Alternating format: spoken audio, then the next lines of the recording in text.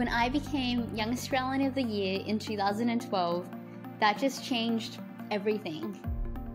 Growing up in Cairns in far north Queensland, I was just fascinated by technology.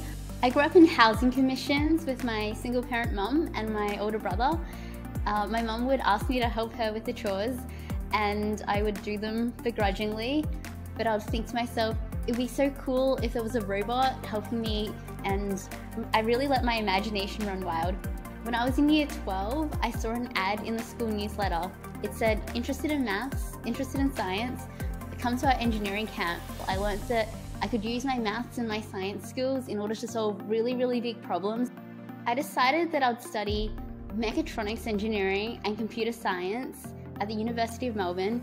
And I remember it was the first week of class and I looked around the lecture theatre and I think there were like 15 girls out of 150 people in the lecture theatre that day.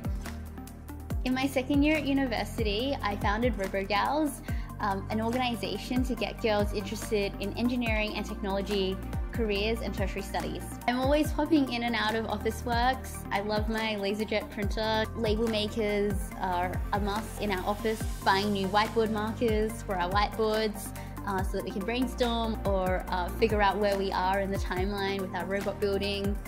So I always wanted to be the founder of a robotics company, and so I founded Albot to make robots to help people in their everyday lives.